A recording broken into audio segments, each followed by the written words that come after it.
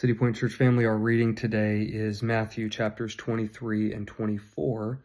And in chapter number 23, you see Jesus calling the scribes and Pharisees onto the mat, so to speak. And he is going to give them 7 grief-filled cautions, or to use the biblical language, woes.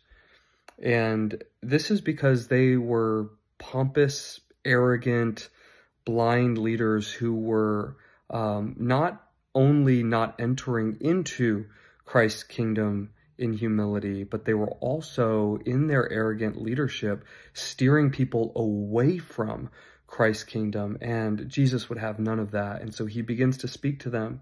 But tucked throughout this chapter as well, you also see some very clear distinctions between the kingdom of the Pharisees, so to speak, the kingdom of religion and religiosity, and the kingdom of Jesus. And when you get to verse number 27, you see this, I think, most clearly. In verse number 27, it says, "Woe to you, scribes and Pharisees, hypocrites, for you are like whitewashed tombs, which outwardly appear beautiful, but within are full of dead people's bones and all uncleanness. So you also outwardly appear righteous to others, but within you are full of hypocrisy and lawlessness." You see, as people of the kingdom of God, we are people of humility.